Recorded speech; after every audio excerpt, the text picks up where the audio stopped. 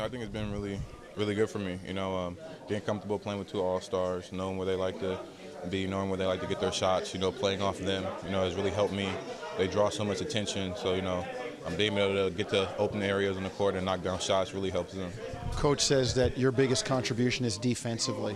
When you think about playing with them on the defensive end, what's working so well? Talk to me about the communication. Why is the defense working so well for you?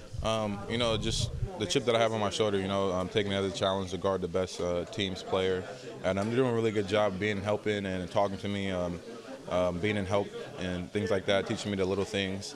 And I think that just takes the load off them. Not having to play both sides of the floor as much. Being the focal points on offense, and I'm able to pick up the best player on their team. So I think it really works well, and that's what I do. I play defense, and that opens up my offense. Have you found that fine line between how much to put into the offense and at the cost of defense sometimes?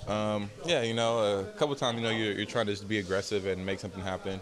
But, it's just really working on them. I know I'm going to know where I'm going to get the ball when they're going to throw me the ball, just being ready to take those open shots when they come to me.